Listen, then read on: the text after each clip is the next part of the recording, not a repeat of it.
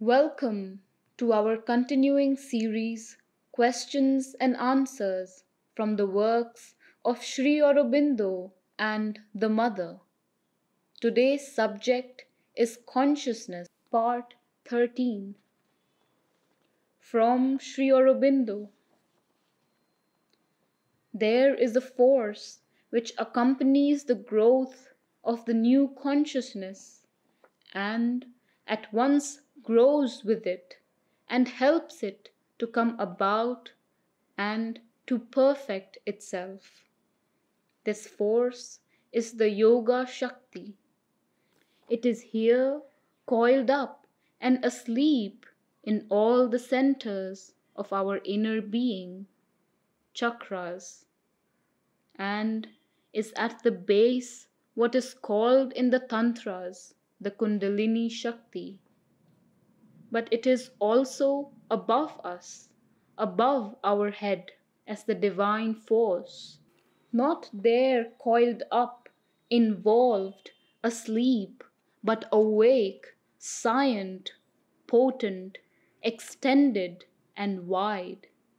It is there waiting for manifestation, and to this force we have to open ourselves, to the power of the Mother.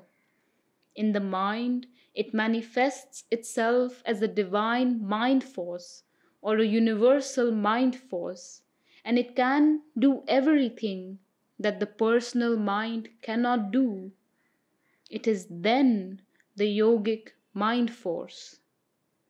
When it manifests and acts in the vital or the physical in the same way, it is there apparent as a yogic life force or a yogic body force.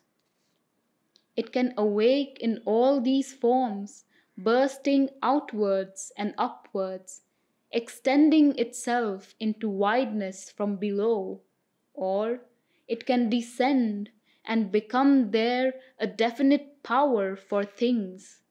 It can pour downwards into the body, working, establishing its reign, extending into wideness from above, link the lowest in us with the highest above us, release the individual into a cosmic universality, or into absoluteness and transcendence. There is a yogic Shakti lying coiled or asleep in the inner body, not active. When one does yoga, this force uncoils itself and rises upward to meet the divine consciousness and force that are waiting above us.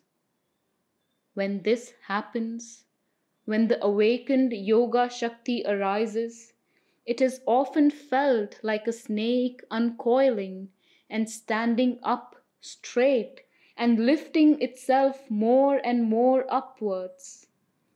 When it meets the divine consciousness above, then the force of the divine consciousness can more easily descend into the body and be felt working there to change the nature. The feeling of your body and eyes being drawn upwards is part of the same movement. It is the inner consciousness in the body and the inner subtle sight in the body that are looking and moving upward and trying to meet the divine consciousness and the divine seeing above. That rising above the head is very good. Such risings help to break down the lid between the higher and lower planes in the consciousness and prepare the wideness. What is to be done depends on where the block is. There are two movements that are necessary.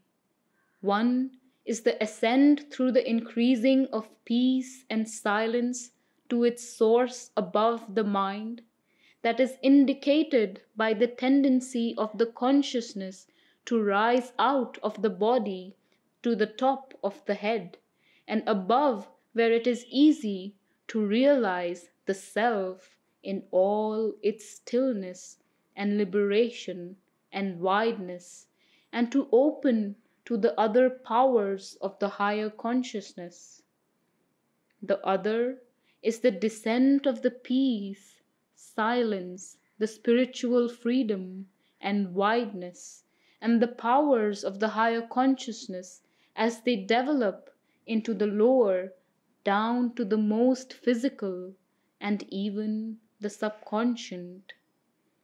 To both of these movements there can be a block above due to the mind and lower nature being unhabituated.